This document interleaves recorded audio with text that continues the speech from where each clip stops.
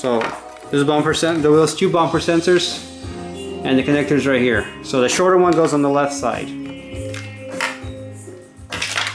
So you just lay down like this, and obviously the shorter wires of the cliff sensors go inside, and the longer ones go on the outside. You just put them in by just snapping them in. I'll give you guys a closer look on how to do that. So you take the cliff sensor and just kind of slides in and snaps in. Make sure that the angle of the cliff sensor is, I don't know if you guys can see it.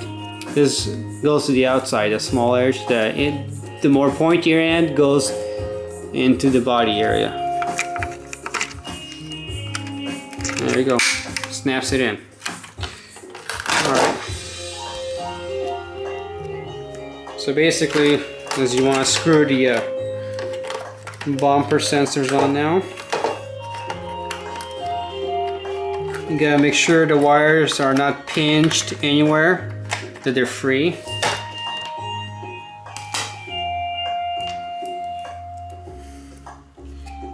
I also find it easier to use a screwdriver that has a magnet tip on it, which holds your screws in place. So it's much easier that way. So go ahead, screw the bumper sensors back together.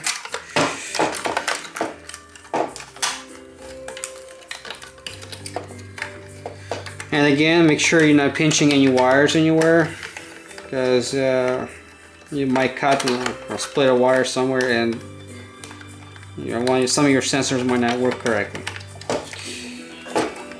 Alright, make sure also that the bumpers are not placed like this. I don't know if you guys can see, there's a little gap here. So you gotta make sure they're placing correctly, flat. Right, so that area there is flat completely. Not like this, because I've seen some people put some robots together and their bumper sensor like this and they don't work correctly. Because it's trying to, bumper's trying to push on it, they can't push on it correctly. Anyway, so make sure that's nice and flat.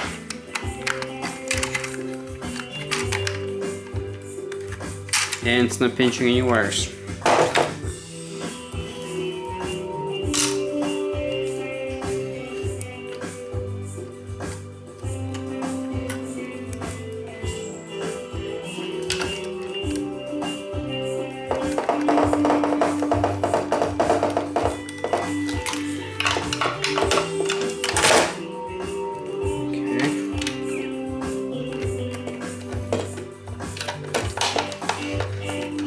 Okay, to put the metal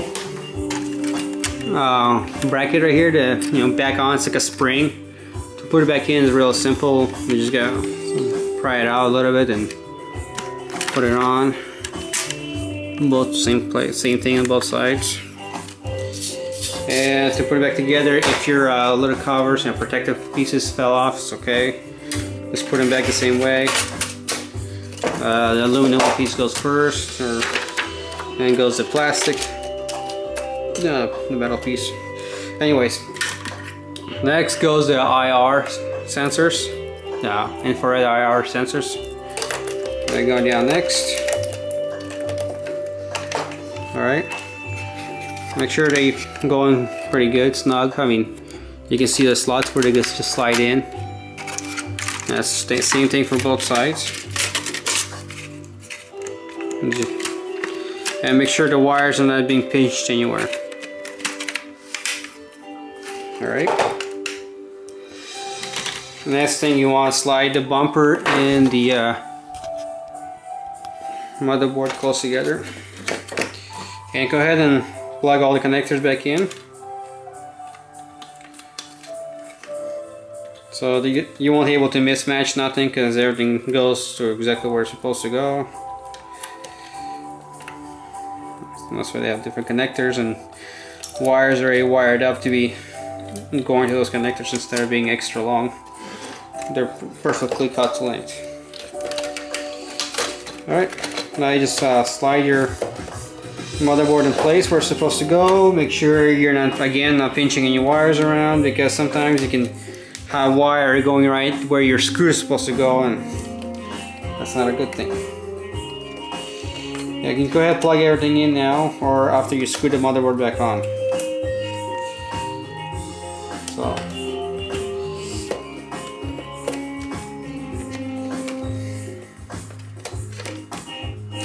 So now that the motherboard's on, you want to go ahead and screw it together. So using the let me see. I'm gonna try to show you guys the screw, how it looks like. Right there. I don't know if you guys can see that. These are the more flathead head style screws. Alright. There you go. And they're pretty short. So, anyways, this is the ones that go on the motherboard, and there are 5 of those.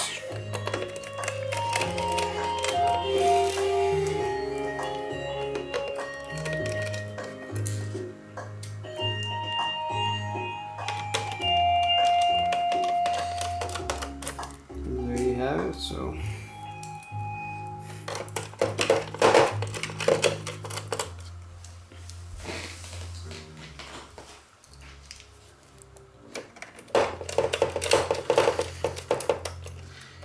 then goes as the next is to be a piece of plastic here and protective.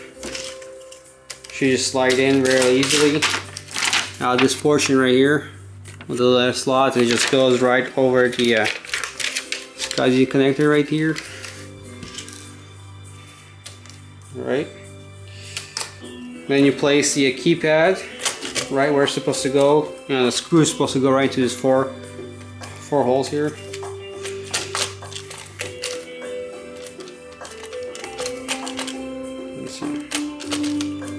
Okay. Go ahead and use a number 2 size Phillips head on these. Now remember, I never removed those screws; they were just in there all the time. So that's a good way of not losing the screws where they go, and they're always there.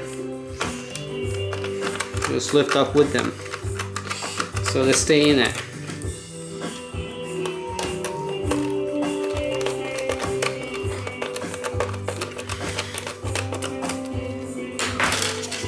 So next thing you want to put down, is the time and date. A little piece of plastic here. It goes over.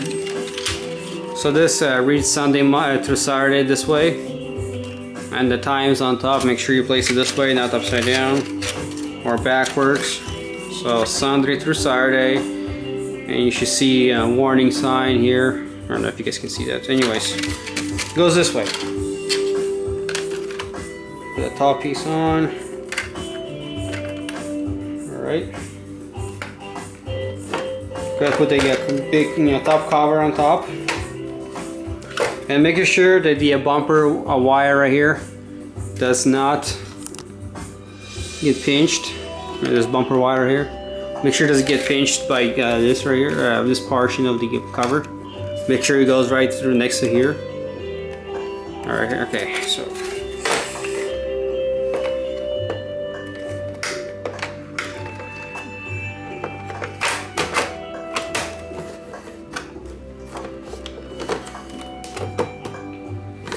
You can take a look at the wire right here. Make sure it's good.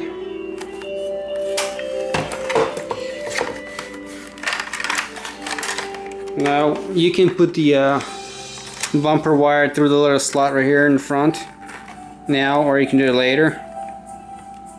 So I use my fingernail.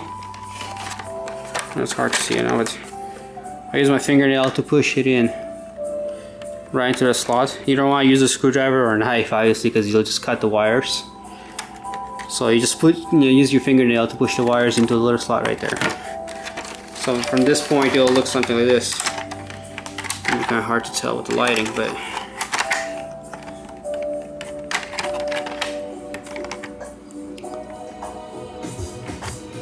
yeah, like I said, with lighting, it's a little hard to tell.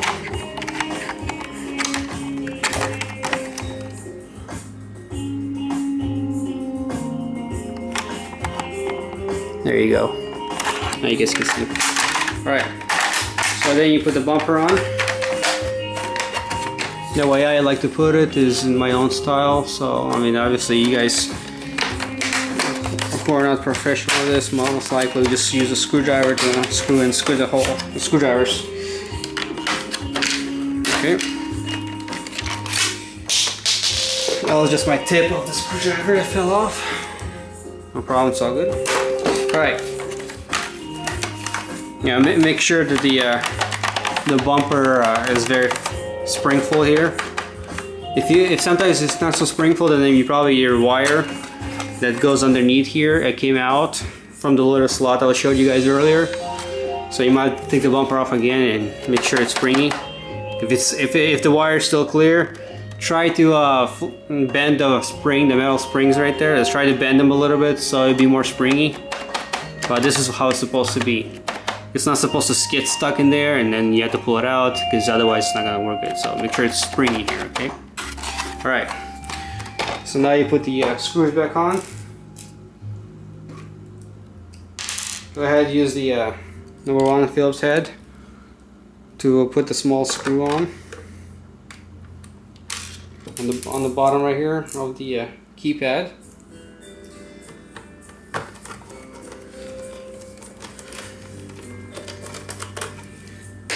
And then place all this 10 larger size screws in the right holes. Where they go. If you guys have any questions, please go ahead and comment. So just go ahead and use the number 2 size Phillips head now. So screw those on.